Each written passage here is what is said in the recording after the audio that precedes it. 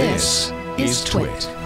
This Sunday, Samsung's big event in Barcelona to unveil the Galaxy S9 is occurring. But like it often does, details leak out.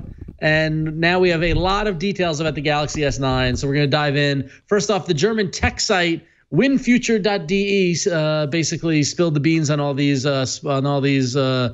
I don't want to say spoilers, but they're not really spoilers. Maybe they're spoilers. Yeah.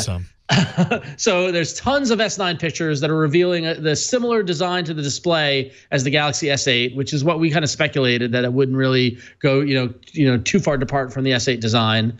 We're also seeing in these photos the fingerprint sensor below the rear-facing camera. The S9 Plus will have dual cameras on the back. Both phones' rear cameras will feature a variable aperture system that switches between f2.4 and f1.5 as needed. So a lot of focus on the camera, which again isn't that big of a surprise because in the teaser, kind of the promoting stuff, they were their promotional materials highlighted, kind of photos as a piece of it. But there's some other interesting leaked pieces of info here. The leaks also confirm quote unquote intelligent scan that combines facial recognition and iris scanning for secure access. So evolving the facial recognition, adding iris scanning, make it into one big bundle so it's even more secure. Our good old buddy Bixby will be getting an update and still functioning off of a dedicated button.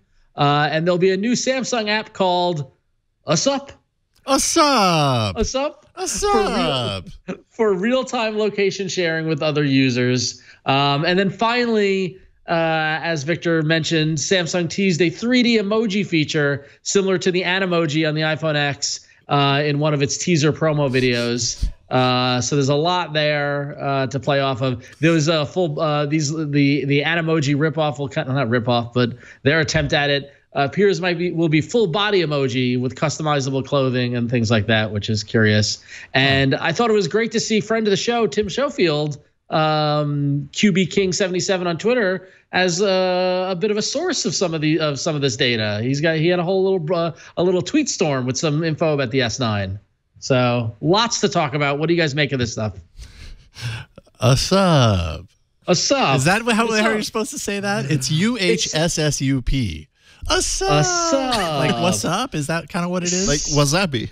Wasabi. Yes, exactly. Sadly, it sounds like an inappropriate attempt to say something Asian-y. Like it doesn't. I'm worried about that. Yeah. What's up? Location sharing. I mean, it's okay.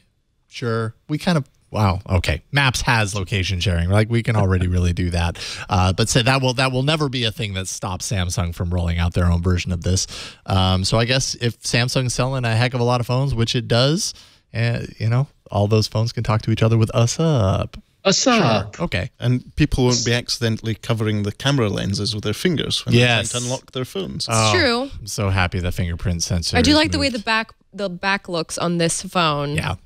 Compared to last year's, but I'm not super excited this year. No, for all these new phones because I already have the perfect phone in my hand. It's the Pixel 2. I don't really need anything else. I'm so very happy. Time stops still. I'm very happy where I am, and maybe it comes with age. I don't know, but you're maturing. I feel really mature. Do you not have Animoji envy? I have no Animoji envy because I have AR stickers. Also because we're adults. Also because I am an adult. Yes, or supposed to be an adult. But Flo, do you think that this is a competitor for the perfect phone? Like, would this make you consider getting something other than the Pixel 2? No.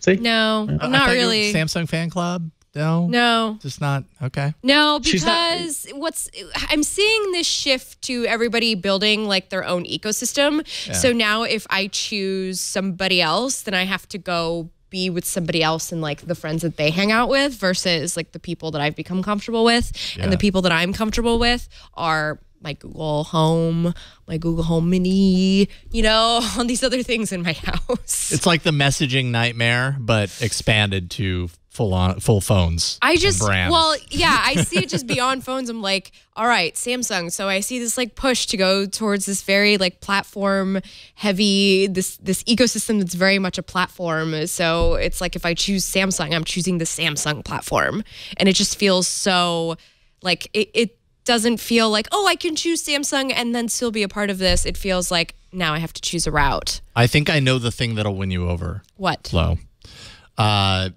It's pretty big news, but the Samsung Galaxy S9 series is going to introduce a new ringtone. Mm-hmm. According to the company, they say this: listening to this year's piece by Johnson, you will find that the notes arouse the most pure fundamental elements of the human sentiment that often remain hidden in our daily lives. In this way, the latest version of Samsung's brand sound has the power to relax the mind and heal the soul, thus resonating with all who hear it, regardless of their age. So that's what you're missing. You know what's really funny? Can we about hear that? it? What's really funny about that is that I was reading about ringtones earlier today, and I was thinking, I think 2018 might be the year ringtones make a comeback. Yeah. Yes. Yeah. What is the ringtone? Or is this an alarm clock? No, this is the ringtone. Okay. It doesn't really scream, "Answer me now!" It's more like... But then, this is... Well, the original used to go... do do do do do do, like, because that's like the Samsung jingle, and so this is like a long orchestral like piano version of that do do do do do do, or however that little jingle goes. This does not instill you to say answer the phone. No, I mean it's actually an interesting conundrum. If a ringtone is too good, you don't want to answer the phone. You don't want the song to stop. True, but is this Samsung's way of saying sorry for the PTSD a lot of people have from that whistling text message ringtone? That one? Exactly. Oh my God, the first time I heard that, That's 8 years of pain that people have been feeling around the world. Maybe this is Samsung's way of saying sorry. They're unraveling it a little bit. But then, obviously, we're listening to the ringtone in this context. Yeah. If the device, the Samsung S9, has good speakers, this ringtone may sound significantly different from the device. Exactly. Sure. And what a better way to do that than to commission a song to be made. I don't even compose. Which you can, so you can listen to the song through your S-Home or Shome.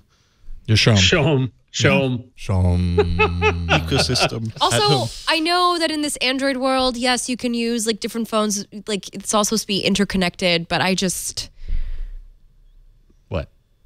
am so satisfied with the Google experience. It's kind of hard for me to really. Wow, wait. So we actually are seeing a shift. Like, are you burning your Samsung draft card and you joining up with? Are you crossing the border to Google or what's going?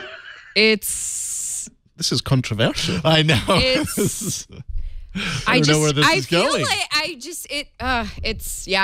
It's Google. This is an end of an era. This is end of an era right here. It's Google all the way down. Definitely a subject to discussion. I mean, I have a Chromebook. I have like 1 million smart speakers in my house. Everything's a freaking Chromecast. We can definitely discuss this this year in Tizen. Is that still a thing? Is that a thing? Yes. Well, Samsung's smart home ecosystem runs on Tizen. Oh yeah, that's right. I forget about that.